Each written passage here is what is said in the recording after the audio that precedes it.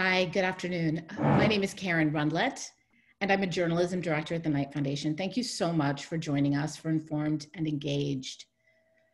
After the death of George Floyd, and after millions of Americans protested against police brutality and systemic racism, American newsrooms began interrogating how they covered the Black community.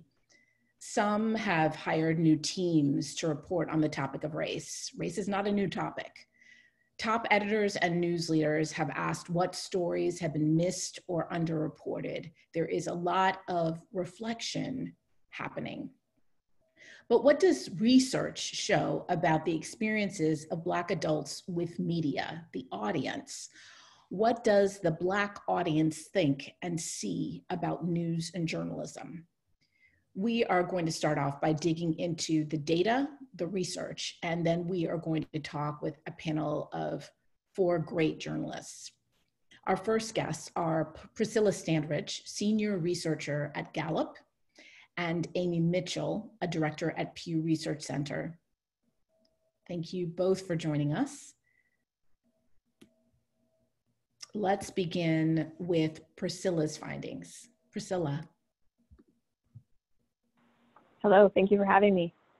So I'm going to be sharing data from a study that we did in partnership with the Knight Foundation this past year. This is a study that we do every 2 years. It's a very large sample of over 19,000 Americans. And I want to start by talking a little bit about this overall trend that I don't think will surprise anyone, of the increasing feeling that there's a great deal or a fair amount of bias in the news coverage that people experience in this country. These are trends that at Gallup, we don't really expect them to move a whole lot over time. So this upward trend in bias that people see in the news that they consume is really striking. It's increased nearly over 20 percentage points since 2007. So this is really something that we see creeping into people's feelings about news in general. And we dig into that by asking people about specific areas where they might be seeing bias and being afraid of the bias that's creeping into the news coverage. One area is the increasing number of news sources that report the news from a particular viewpoint. And this is a big concern to people. And what's interesting here is that while around 70% of Americans overall see this as a major problem, we do see some interesting differences by gender and by race, especially in this area. So if we look at the difference specifically between white men and Black women, this is where we see the sharpest difference between those perceptions. And Black women are those who see this as, are less likely to say that this is a major problem in the news that they consume. Similarly, one thing that we saw this year was that Americans overall increasingly see a malicious and an intentionality behind the bias in news that they're consuming, which is very concerning. There are a strong majority of Americans who think that the media is intentionally trying to persuade people to adopt a certain viewpoint. 80% of Americans feel this way. And this sentiment is actually lowest among Black adults. And Black adults are more likely to say that this bias is probably due to an ability to cover the news accurately and fairly, rather than an intentionality. But what's really striking here is that 1 in 10 Americans, really across the board, actually now has begun to say that the news is intentionally trying to ruin our country. And this holds pretty constant across all of these groups. One area where Black adults have a more positive view of the news is around the idea that the news actually carries the blame for the political divisions in our country. There's this idea of sort of a chicken and egg scenario where the news is feeding the bias or vice versa. And we see that among Black adults, we see the least amount of responsibility attributed to the news media, specifically in creating political divisions in this country. And not surprisingly, we see also a smaller degree of Black adults that feel that the media can actually heal these political divisions. What's interesting here is that Americans overall think that while the media is responsible, it could also fix these problems. So probably the lower percentage of Black adults that feel this way is because they actually see less blame to begin with in terms of the media's role in this specific issue. This year, we also asked quite a bit about how people felt about diversity in news. Of course, this has been a conversation for a very long time, and it's definitely a concern that's come to the forefront especially recently. And we asked Americans whether or not they thought that representing diversity in the US was a critical goal for the news media. Here we're looking at, what is the responsibility of the media in specific areas in society? And we see a strong percentage of Americans overall who do think that this is a critical goal for the news media, but really there's a strong percentage of Black adults who feel this way, that it's critical or very important for the media to reflect diversity in the US compared to white adults, where that percentage is significantly smaller. And in addition, we also asked about the responsibility that news organizations have to hire reporters from diverse backgrounds. This was another interesting question that we asked people, and Americans overall, a strong 80% really feel that this is something that news organizations in general should do. And this feeling is higher among Black adults in particular, as well as Asian adults in our country, just slightly lower among Latino and white populations. But what's interesting here is that when we dug into specifically the areas where news organizations needed to hire more diversity and asked people, what kind of diversity are you actually thinking about? We really start to see those divides and those perceptions start to diverge. We asked about a variety of different types of diversity, from race and ethnicity to political views, income and social status, as well as age. And Americans overall definitely see that race and ethnicity and political views are the two chief areas where there should be greater diversity. But among Black Americans, there's 60% of them that say that race and ethnicity should be the main area where we need more diverse staff. And among Republicans, there's a much stronger view that political views should be the diversity that is more represented in the news media. So with that, I'm going to hand over to Amy Mitchell from the Pew Research Center, and I think that she has some more depth to give to this conversation as well. Thanks so much, Priscilla, and I will, if you turn off your screen, I can share mine. And I'm going to build off of some of what Priscilla was speaking about. We certainly have seen a number of the similar types of findings in terms of Black adults in the US generally being more positive about the news media compared with white adults in particular, expressing greater interest specifically in local news and tending to be larger followers of local television specifically. So I'm going to sort of build off where Priscilla was and share a little bit more of our data that comes from a range of different studies on both the specific topic areas and areas of news that Black Americans in particular express higher levels of interest in, and then some of what they're looking for in the news media and the sources that they turn to. So this is asking about sort of how big of a problem different issues and issue areas are in the country. And you can see here, the one that's highlighted is one that had to do with the particular study at the time that was around made up news and information, but you see the ranking here much higher among white adults than among Blacks or Hispanics. Drug addiction tends to be high across the board. But then you start to get to a lot of areas of difference with racism and violent crime, gap between rich and poor, much higher among the Black adult population in the US compared with the whites, still high among Hispanic adults, but in some cases not as high. And even if you look here at something like the gap between the rich and the poor, it's 70% of Black adults who are saying it's a very big problem, compared with 45% of white adults. So even though their ranking is similar, the portions there are still particularly different. So if we look at the protests, which certainly have been, a major part of the news agenda and the narrative of what's happening in our country today. This was a survey that was asked in the early part of June, just to put it in context, but you can see here, even though it's been followed quite closely by US adults overall, much higher portion of Black adults that have said that they're following this storyline in particular very closely. And then we also ask about how the news organizations are doing covering it, and about the messaging that Donald Trump has been delivering in response to the protests following the death of George Floyd.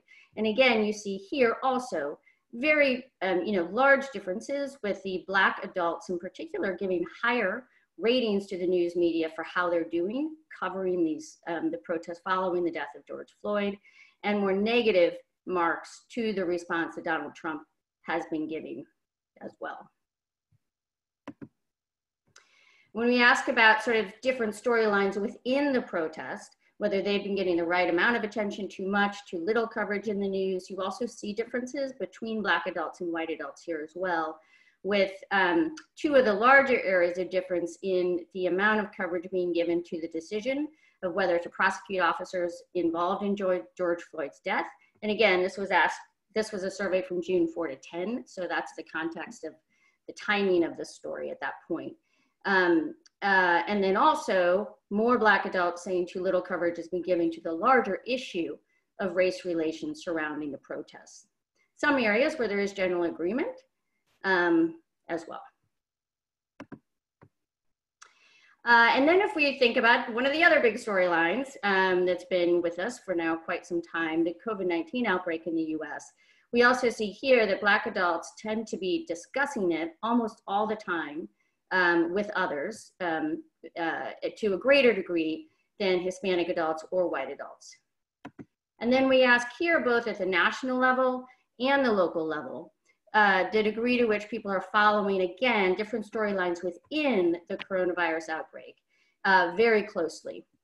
And you can see at the national level, this first question, the health impact on people like me, a 19 percentage point difference between the portion of Blacks, 55% Black adults who say they're following this news very closely, compared with 36% of white adults, and Hispanic adults falling in the middle. The 16-point gap between very closely following the availability of US hospitals to treat people, the number of cases and deaths in the US as well.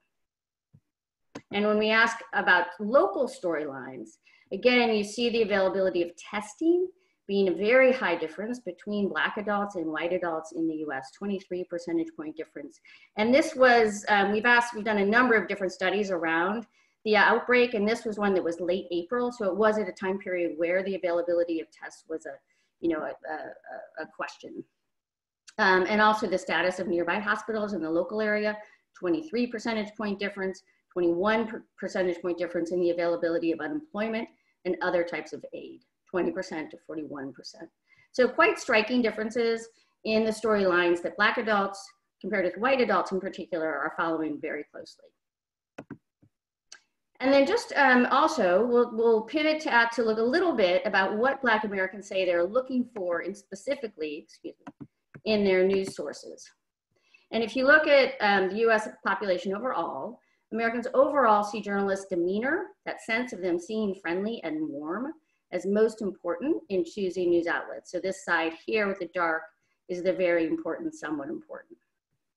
And if you look at these then by race and ethnicity, you can see again, significant gaps here with Hispanic adults often in the middle, although sometimes aligned much more closely with Black adults in the US. But the question of, the question of the fact that they cover people like me, much more important here among Black adults than among white adults specifically, 68% to 41%.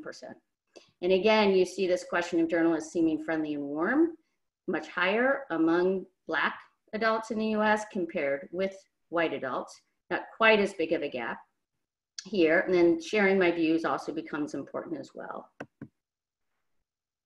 And again, if we look at sort of how people feel about news organizations, a majority of Americans overall say news organizations don't understand them. But then we followed up with that and said, what don't they understand about you? And here's where you see these differences, with the largest segments of white adults talking about political views is what they don't understand about me, whereas among Black adults, the largest segment says personal characteristics. And Hispanic adults are have a little bit more of an even sort of spacing across a number of different factors. And then finally, I'll just end with a slide that looks at the industry itself and the employment. And you can see here that this is comparing newsroom employees in these numbers to the US workers overall. So newsroom employees compared with employees overall. And you do see that newsroom employees are less likely to be non-Hispanic white. Are more likely to be non-Hispanic white here at 76%, less likely to be non-Hispanic Black or Hispanic. And these are data that are coming from a five-year census block that went up through 2017. So with that, I will turn it back to you, Karen, and I think we'll have some conversation. Thank you.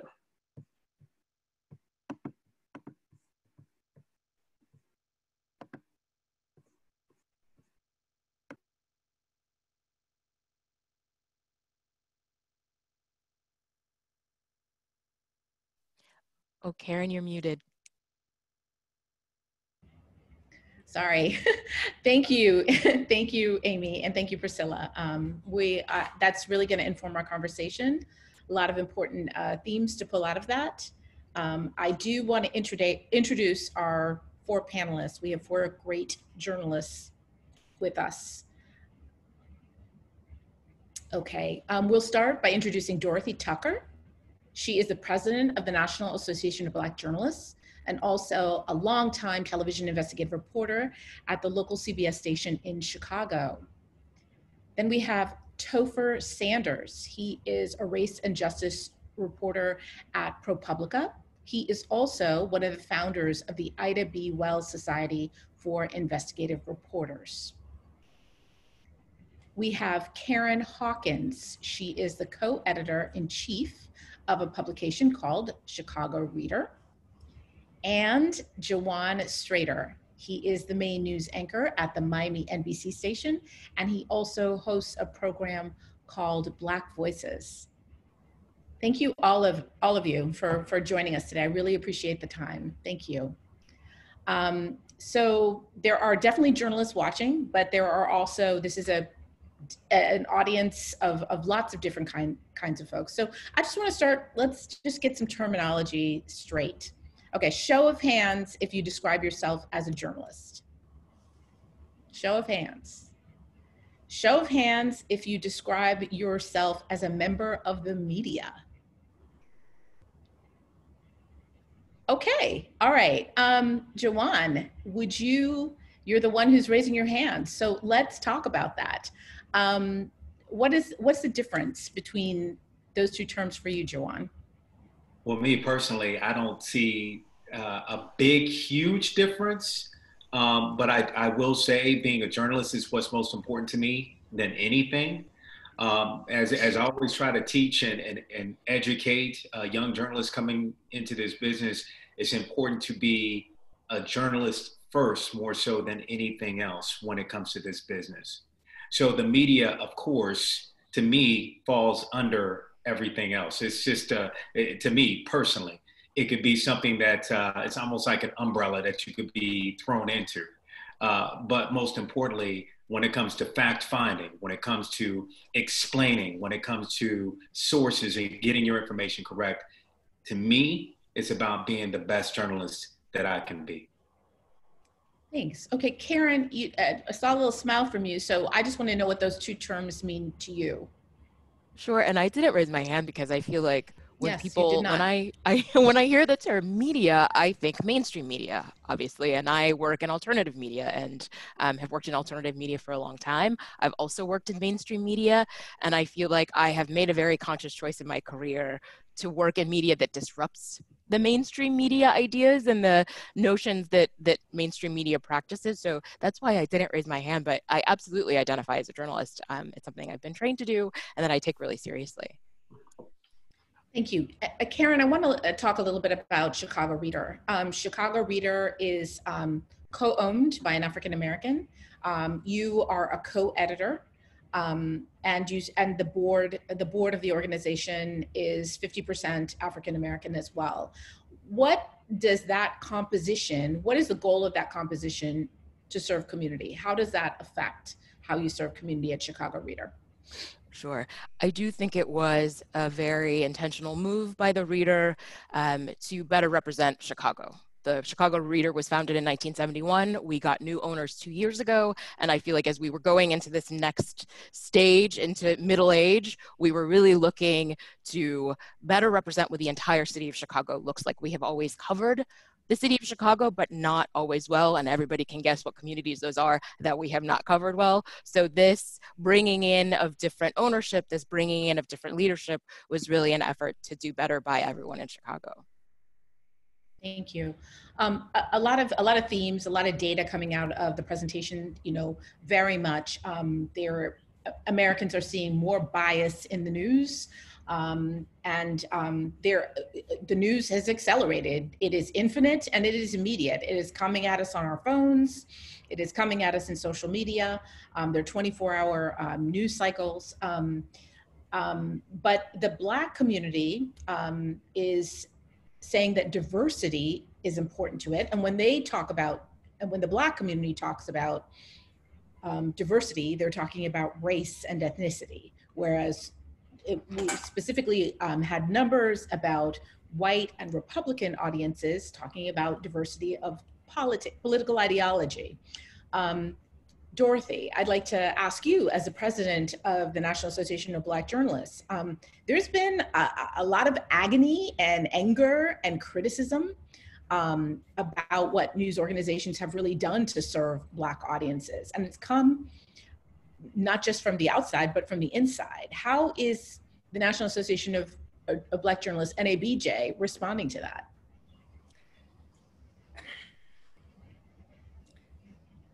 We are seeing a reckoning in the newsrooms, just as we are in every other industry and in this country.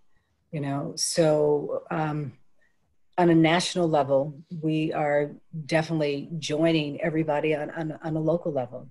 What's going on in the newsrooms, it is in some cases is almost a little bit of an uprising. And it's, quite frankly, it's about time because, for so long, Black journalists have been waiting for their turn. They have suffered through unequal pay, a lack of mentorships. They haven't had opportunities for those prime assignments. You don't see them covering, or as many as we would like to see, covering politics. They aren't in the investigative units.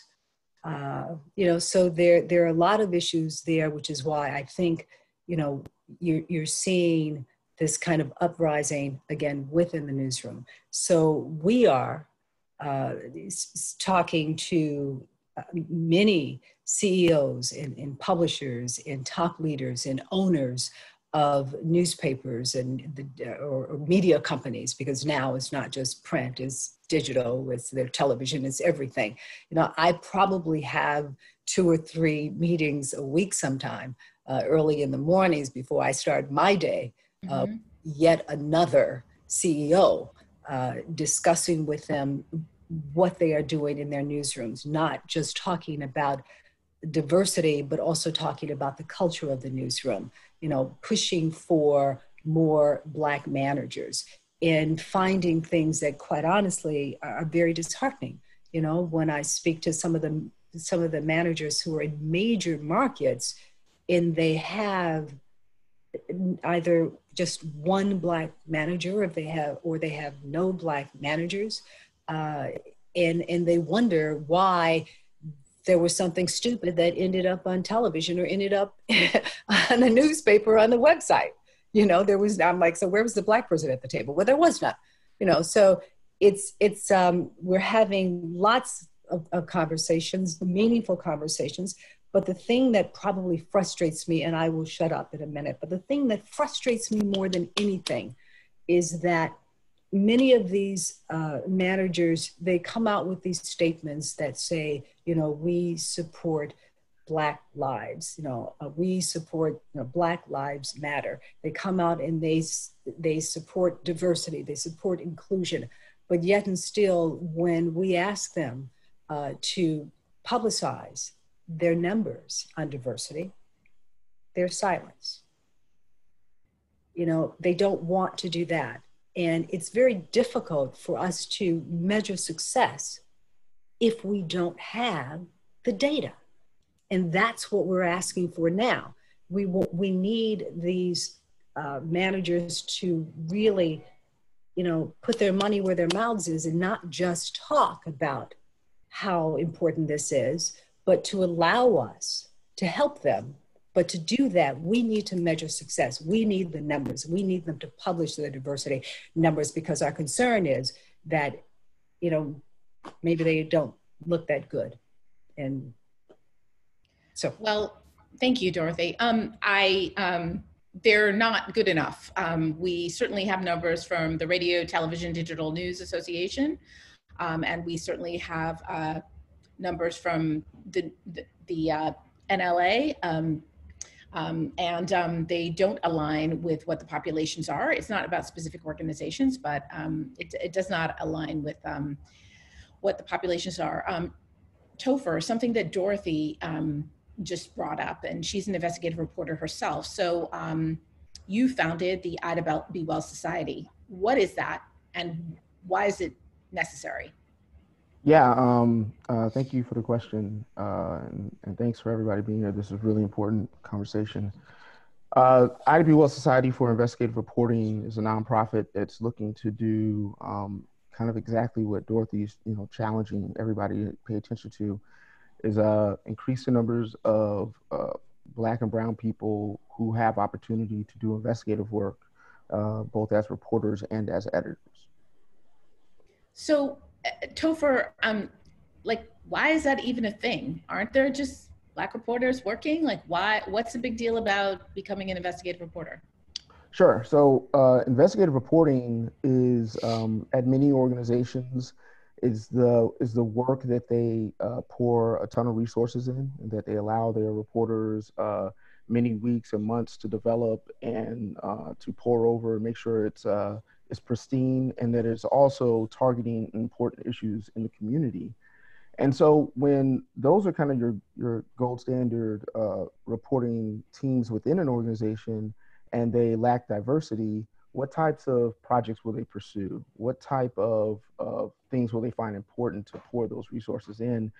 And it's a no-brainer. When you have diverse thoughts and perspectives on those teams, it shows up in the work. And it starts to show up in the community, because oftentimes the work generated from our investigative teams and investigative reporting has real impact in our community. And so when you diversify those spaces, you can really start to see those impacts happening right there where you live. So Topher, you did a series of reports. It was called Walking While Black. That was a large project. Talk to us a little bit about how long it takes to kind of lift that so it does get published. I mean, it doesn't happen in a day. Right. Yeah, Walking While Black, we reported on over a period of about 7 months, about 5 or so of those months before the first story published.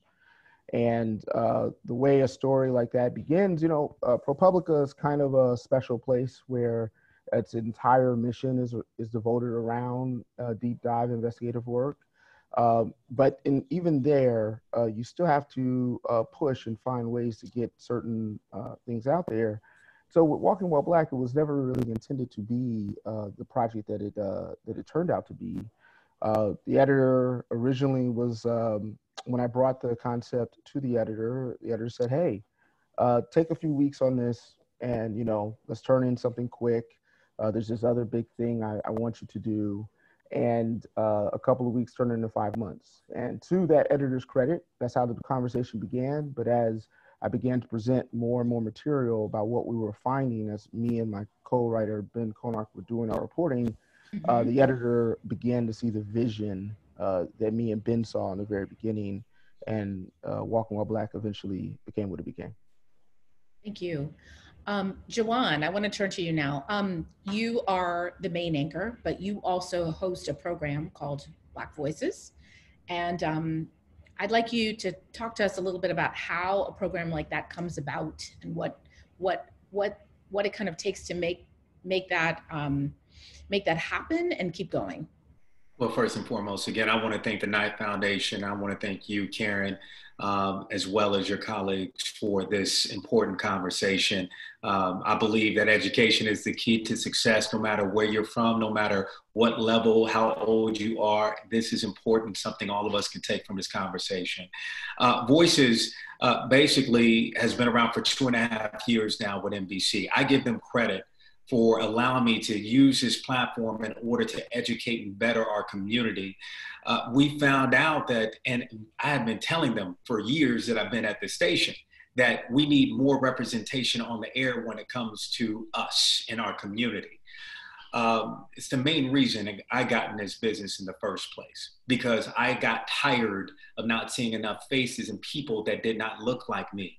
And I got tired of seeing so many people that were not as educated say that they were putting on a screen making us look a certain way.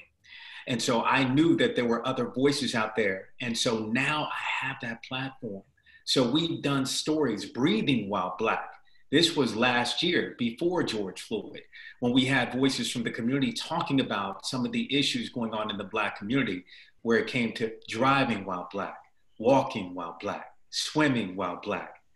And sure enough, George Floyd happens, and then we have another Breathing While Black town hall. We've talked about prison reform, Black entrepreneurship, Black Afro-Latino conversations, Black hair, Black youth attempting suicide. So every week that we have the show, we want to make sure it's a time and a way for people that we do not hear from every day, which is why it's called Voices. They get a chance to talk about some of these issues that are impacting the Black community. And there are so many issues. It's not just one thing, so many issues. And it gives our viewers a chance to see people and hear from people that look just like them, which is extremely important. Thank you. Karen, I want to go back to you. I want to hear from you a little bit more about, we had talked earlier about ethnic and Black publications and news outlet partnering with larger commercial properties. How would that look, and what might larger commercial properties learn from an organization like Chicago Reader? Thank you so much for that question, because it's a project that I love talking about, that I love that we are working on. So the Chicago Reader has created the Chicago Independent Media Alliance, and we are nearly 70 outlets from the community and ethnic media, all coming together, working on fundraising projects, working on editorial projects. And one of the things that I find interesting about being in SEMA, we call it SEMA at this point in time, is that I'm also watching larger legacy mainstream organizations having all these conversations about pipeline and how do we diversify and how do we reach hard to reach communities and neighborhoods. And the community and ethnic press is made up of people of color and are reaching all these communities y'all are trying to reach, and have been doing it in some cases for a century. And I think there is a ton, of course, that the community and ethnic media can learn from mainstream press, and we would love to have access to your resources, but there's a ton that you can learn from us. And I think, at least when I was coming up in journalism, there was this notion that you worked in community and ethnic media as a jumping off point so that you could get the bigger job at the bigger platform, and that people kind of turn their nose up at those jobs. And now I hope we're in a place, both because of the economy and because of where we are as a culture, that people see this as a place where you spend your career. Not everybody wants a big mainstream media job. Not everybody wants to work in a newsroom where no one looks like them. And so I am hoping that we have more of these conversations now that SEMA is coming together, that we have more of these conversations with our colleagues in larger media outlets. Thank you. Dorothy, you have been in Chicago, which is your hometown, for a number of years. I know you're wearing your NABJ hat, but I want to talk to you about I want to hear from you on how you have engaged with the community over that time and how it's changed. What are you doing today with community? How has your role changed? Well, I don't know that my engagement has changed drastically. You know, I mean, because I am now fully an investigative reporter. I am not out on the street covering stories on a daily basis like I used to. So it has changed in that regard. But I make a point, and I always have. I mean, not just because I'm from Chicago, but I make a point of attending various events as a Chicagoan. I happen to be a journalist when I go, but if there is a fair going on, if there is a church event, I go and I do that, and I know that really allows people who see me to say, oh, wait a minute, I have this story. Let me tell you about this. Let me tell you about the other thing. So that, I engage in person. Obviously, I engage like so many of us do on social media. But the one thing that I will say is that what I have found in the stats that you guys lay out, very interesting. Local reporters, I think we are not seen, we are more trusted than I think those on the national level, so people turn to us and they do expect us to represent them. They do expect us to be truthful. So, there's a lot riding on our shoulders, in that sense. So there's an obligation. You were going to do it anyway, but there's a little bit more weight when you do a story, especially when you do a story that is that slice of life about the Black community, or that really focuses on something, some systemic racism that's happening in the Black community. I'm not sure that answered your question because I wasn't quite sure where to go, but follow up. Okay. So let me ask you also, this report, specifically what Amy Mitchell from Pew spoke about the trust and also, frankly, that more Black adults are choosing television as one of their sources. So at the local level, if there's this viewpoint that there is more bias in the news and local is more trusted, what is local doing well? What do you see local doing well? I think local is covering the neighborhoods. I think local is really out in the community. When we talk about the COVID stories, or we talk about the protest stories, the local reporters are, because we're connected, we're the ones that are telling the story of that part of the community that is overlooked, because we know them, because they called us, so that when you talk about even the COVID related stories, we can really get in there and reveal different things and about the history of a neighborhood, for example. So when we talk about something like, you talk about the number of the disproportionate number of African Americans who are dying, we can then look at that story and break it all the way down to the neighborhoods. We can talk about the stores, the desert, the grocery desert that exists and where those stores are. And so I think what we do well is just really, dive in a little deeper on the neighborhoods, because we know the neighborhoods. Yeah. Karen Hawkins, I see you kind of nodding. Did you want to chime in on that? Yeah, I'll just add, and I just want to say what an honor it is to be on a panel with Dorothy. Thank you. But Thank you. I'm trying not to fangirl, but okay. I also grew up in Chicago. So, what are local media outlets doing, right? I feel like we are engaging with audiences in a completely different way. And like Dorothy said, we're in neighborhoods, we're reporting on neighborhoods. And if you're a Black journalist and your outlet does something that people don't like, they're going to let you know. Like, I feel like another thing that news organizations are spending all this money on is gathering data from readers and from viewers. We want to know what you think. We want to engage with you. We want to have conversations. And I feel like I have conversations with people all the time. So it's not that people have a dearth of opinions. I feel like another thing that we're doing right is that we are closer to our readers, and that it is already more of a conversation than other media outlets might have. But let me. I saw a question here that I just have to respond to. Somebody said they're not with the media, and what can they do, to help? They're just somebody a viewer. And is that on the chat? Is that on the chat? That was on the chat. Yeah. Okay. Yeah, okay. You know, yeah. That's Liana Gwynn. Yeah. What can ordinary members of the community, those of us who are not CEOs and managers, do to support the work of our Black brothers and sisters? What power does the everyday community have to affect these issues? And to Karen's point about that engagement, you can complain and you can compliment, you know, and that really makes a huge difference.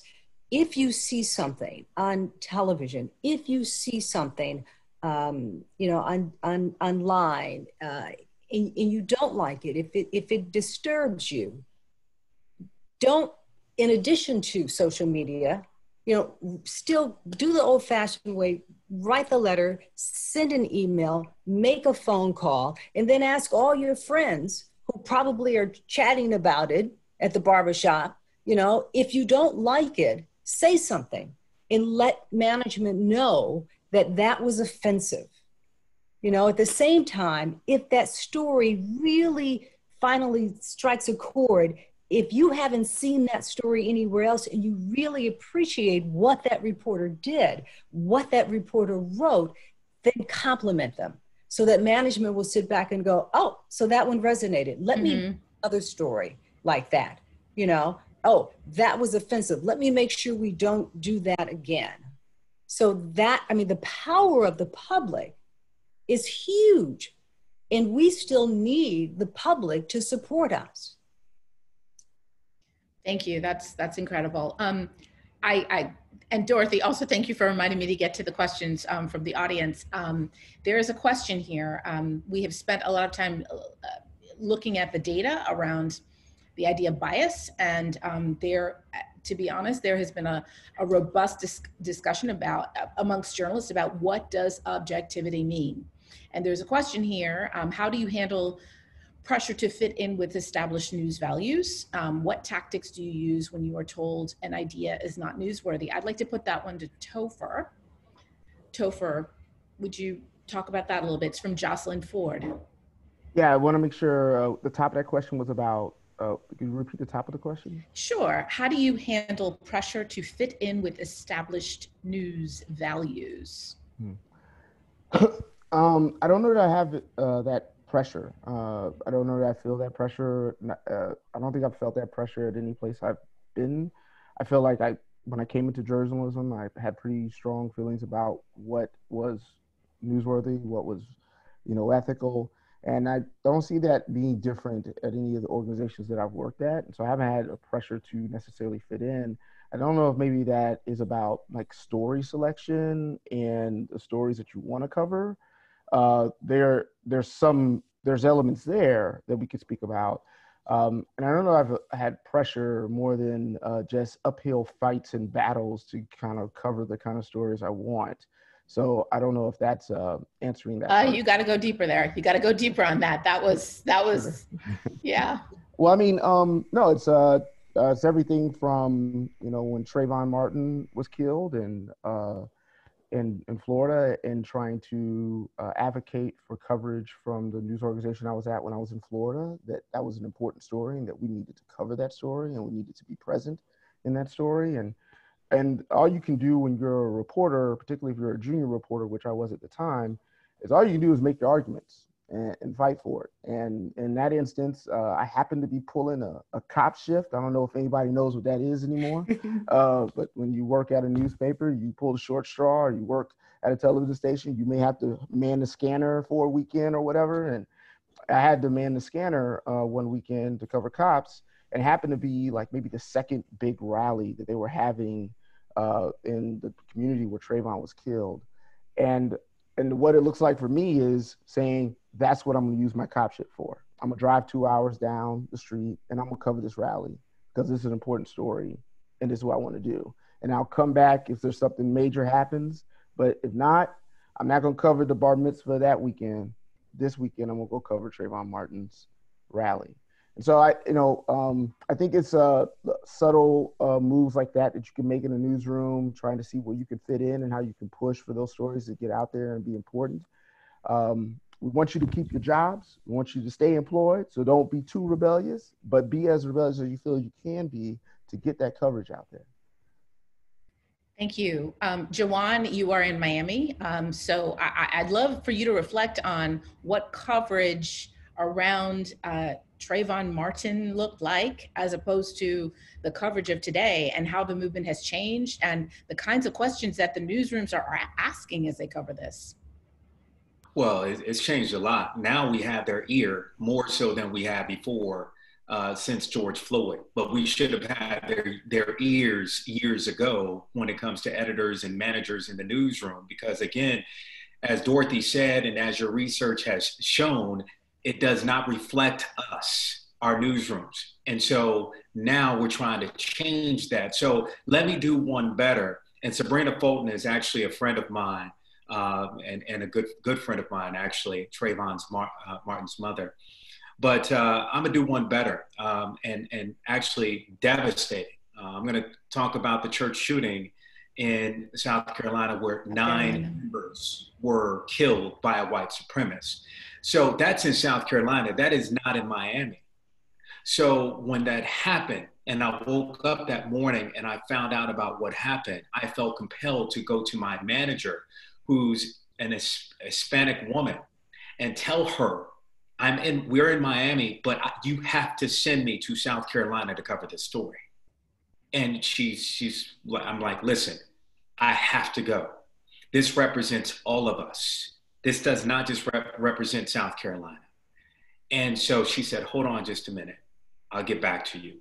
Talk to the GM. She said, pack your bags. You're on a flight. You're going to South Carolina. Now, let me tell you this. Our rating leading into that newscast was the worst it could be. It was like a 0.001. That newscast, because we pushed that we were going to South Carolina and let our viewers in Mount Miami know in South Florida, jumped almost tripled that night because of our coverage. I filled anchor from South Carolina talking about this mass shooting by white supremacists, and that what we were starting to see, and we've been seeing, but just on this type of scale in our country. But you have to push, as Topher said, you have to do it in a way, though, where we don't come across as the angry black man or the angry black woman. There's a way to do it without coming across a certain way. Now, if they would have said no, I may have turned into that angry black man, but they didn't. But you have to be willing to take a risk. Okay, I heard angry black man, and I see Dorothy, she's dying to jump in. Are black journalists biased? Are black journalists biased? I need somebody to tell me, are they biased? Because there's that assumption. Dorothy? No, black journalists aren't biased. No, I mean, we come to the table with who we are, with all of our experiences, but that's an unfair question. And it really upsets me when anybody even raises that question, because you don't ask white journalists, are they biased? Black journalists are the only ones that are ever asked, are you biased? Can you be fair? No, professional. We do our jobs. Thank you. We can cover any story, and we can look at every angle there is in that story. And even if we may not agree with that person personally of something, we may object to something they do or don't do. It doesn't make a difference. We're going to cover that story, but we have to bring our experiences to the story. And that's what makes us have the advantage in a newsroom, because we are Black, because we understand what that person in the neighborhood may be going through, because we speak the language, because we share a culture. Then we can bring all of that to that story that perhaps someone who is not Black cannot bring to that story. But we're not biased.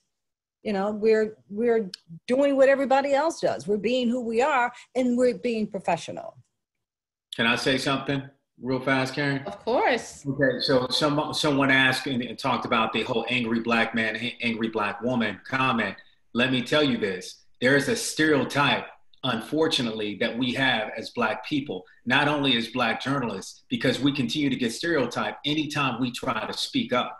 So this is not just being a journalist, this is just being a professional in general. Whenever we are a confident Black male or Black woman, we are stereotyped of being, if we disagree with someone of another race, of being an angry Black man or being an angry Black woman.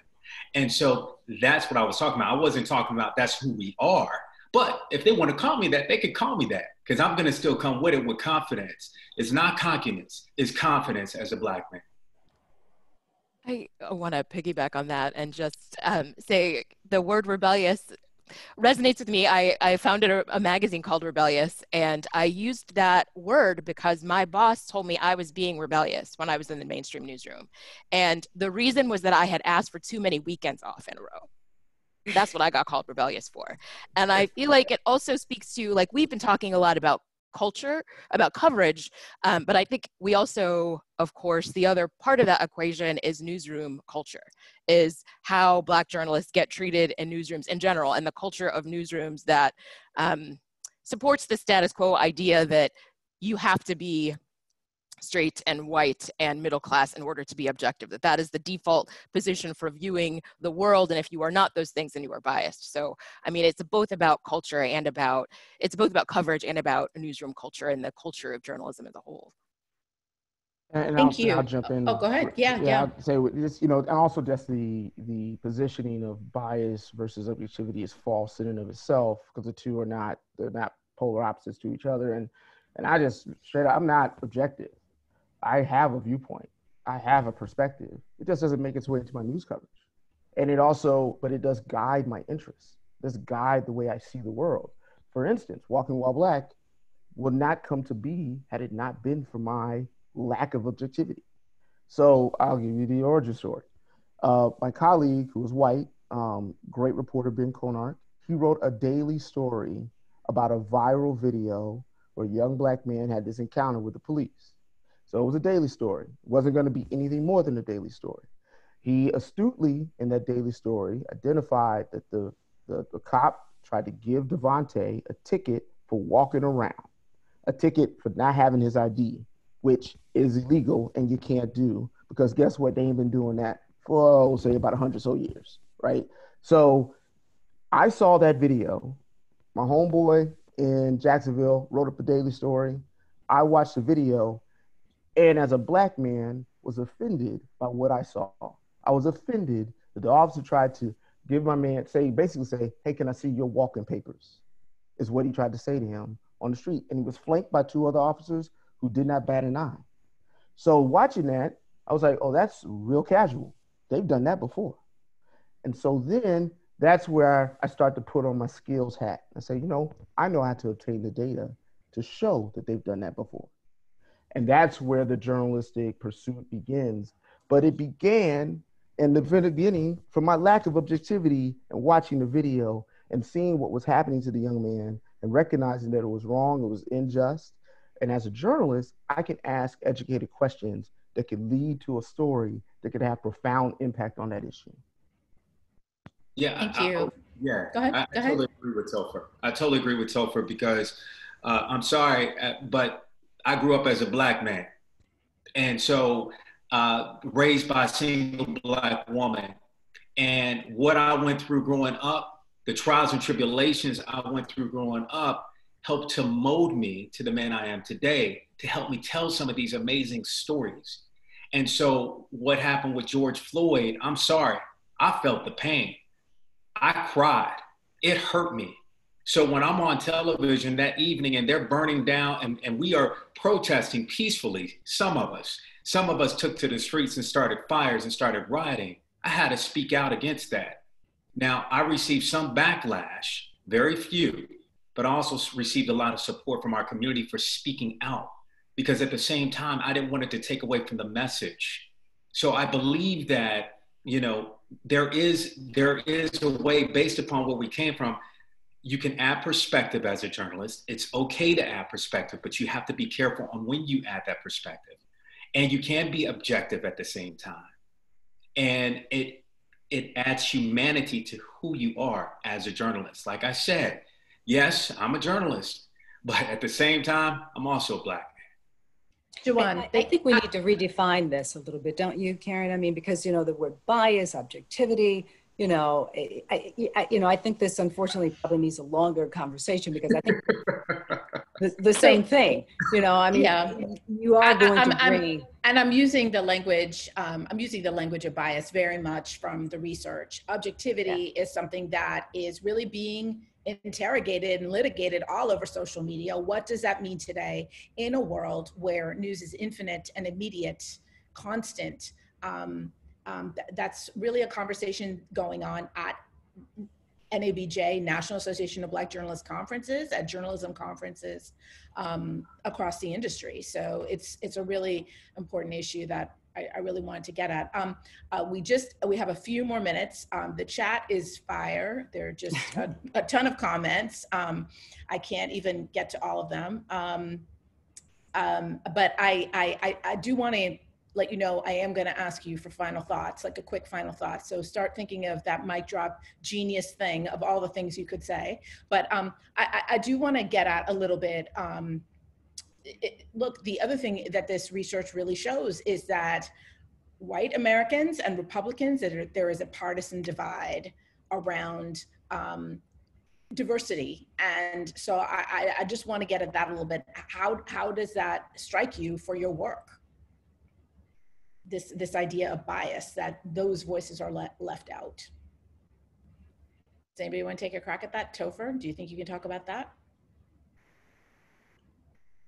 I just want to make sure I understand the question. Could you repeat it, please? So some of the research shows that there is another group, Republicans and white audiences, that are losing trust in journalism, that think it's biased. So what does that mean for journalism? What does that mean for the work? I'm not sure. For me personally, I don't know that it means much because with each story that I do, I apply intense scrutiny to the story because, again, given my position now that I'm given some latitude to kind of choose the projects I work on, I often work on things that I think has an import to the community, and I want it to resonate. And so for me, it must, withstand the most intensive scrutiny in order for it to resonate. And so I don't know that, the trust that's being lost on some white readers, white viewers, and I don't know that it's going to impact or change the way I pursue my journalism, because I've always pursued it in a manner that would, I hope, end up with a result that's above reproach. So. Would you talk about the scrutiny that goes into producing the journalism that you produce? What does it entail? Just for the non-journalist audience listening. Sure. So, we just published, I don't know, maybe it was a 9,000 word story about NYPD's inability to consider civilian complaints. And in that story, 9,000 words, we fact checked every single sentence. And so it means 2.5 days of going through a sentence and arguing over the verb in that sentence and whether it's fair to the complainant and fair to the officer. And that's what the fact checking process looks like for me. And I think that's that kind of level of intentionality is kind of built into the reporting as well. Thank you. It is not a casual effort at all, is what you're saying. Okay, final thoughts. I'm going to start with Jawan. Do you have a quick final thought? We just have a couple of minutes. Okay. Yeah, I'll just make it real fast. First of all, I just want to thank all of our panelists. I want to thank all those that tuned in for this conversation. Extremely important. I want to thank the panelists who joined us. Dorothy, it's always an honor to work with you. Topher, Karen Hawkins, I love just hearing from Topher and Karen, just different minds. And Karen, thank you once again. I just want to encourage everyone to continue to be a voice in your newsrooms. If you are not in a newsroom, be a voice out there for the community. You have the most powerful thing. Use it. If you don't feel like, hey, I can't speak about it, well, you can write about it. If you can't do that, then contact someone who can be that voice for you. Remember, you have that power. Use it. Use your mind. We're all surrounded by different things that are happening in our communities. It's important that we put pen and paper. And lastly, as I always say, education is the key to success. If you believe, you will succeed. Thank you. Karen Hawkins, Juwan, that was fabulous. Karen Hawkins. Yes, thank Quick you final again. thoughts from you. Absolutely. Thank you again. This was an amazing conversation. And I just would leave with people to support community and ethnic media, support your local journalists. There are more than 100 independent media outlets in Chicago alone. I'm sure there are dozens at wherever you live that you know nothing about. It's important to seek those out, to support them. Vote with your wallet. I'm sure they're running membership drives like right now we all are. So if you believe in local journalism and you believe that you want it to survive, please support it however you can. Thank you, Karen. Topher Sanders, final thoughts. Yeah, Karen stole my outgoing message, but I love it. So I'm gonna just echo it. Like, please support local journalism. You know, it's what Dorothy said earlier. Complain and compliment. I love that. Right? If you like something, say it. If something rubs you the wrong way, say that as well. But you gotta subscribe to your local newspaper. You gotta watch your local newscast. You gotta do that because local journalism, as much as at ProPublica I do national stuff now, but it goes nowhere without local reporting. All of the stories I'm most interested in are about local issues. So please support your local reporters. Is vitally important to our democracy. Thank you. And finally, Dorothy Tucker, President of the National Association of Black Journalists.